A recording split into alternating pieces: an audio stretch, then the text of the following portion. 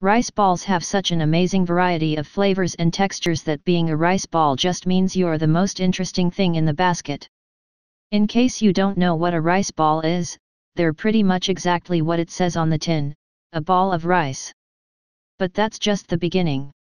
If you're already familiar with rice balls, then Rice Ball Day is just an excuse to indulge in what is no doubt your favorite treat.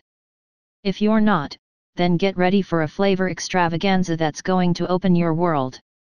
History of Rice Ball Day. Rice balls have been a central part to Japanese cuisine for centuries, and are known locally as onigiri, a word which means to hold on to. An excellent description of how one consumes this delicious treat. The history of the rice ball can be traced back as far as the 11th century when they were called Tonjiki and were, in fact, a popular addition to lunches and picnics. It was kind of a universal food that had some remarkable qualities, not the least of which was the ability to form an airtight seal and thus protect and preserve meat stored within. Don't fancy a cold rice ball for dinner? No problem.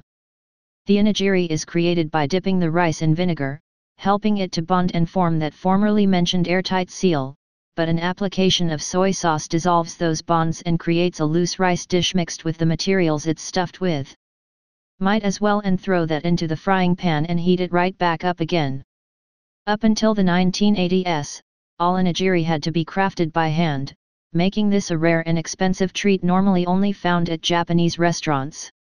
In the 1980s all that changed with the invention of the machine that created triangular onigiri, and the process has been continuously improved from that day forward, making mass-produced onigiri available to the masses. How to celebrate Rice Ball Day? Rice Ball Day is best celebrated by consuming your favorite variety of rice ball. For those with an adventurous streak, they could even try making rice balls at home with their very own recipes. In fact, why not host an onigiri night and invite everyone to make and bring their favorite variety?